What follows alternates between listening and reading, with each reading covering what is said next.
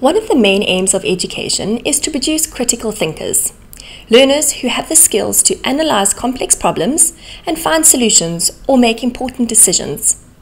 Identifying and understanding cause and effect is a life skill that all learners need to develop. Learning to think critically may be one of the most important skills that today's children will need for the future. In today's rapidly changing world, children need to be able to do much more than just repeat a list of facts. They need to be critical thinkers who can make sense of information, who can analyze, compare, make contrasts, make inferences, evaluate information, and provide their own personal opinions. And teachers need to guide and push learners to think on these higher cognitive levels. Albert Einstein summed this up in a quote. He said that education is not the learning of facts, but training the mind to think. And that is what educators should aim for in every classroom. The cause and effect relationship is an essential critical thinking skill.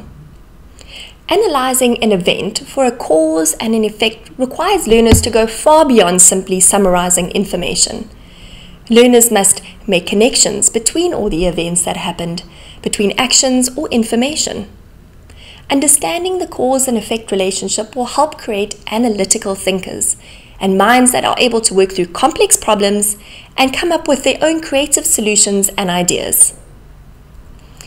The understanding of cause and effect will also help students socially.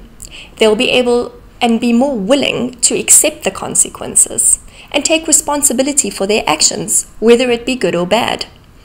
So to summarize, a comprehensive understanding of cause and effect relationship will develop learners' ability to think through complex problems, to generate solutions and ideas, and take responsibility for their actions.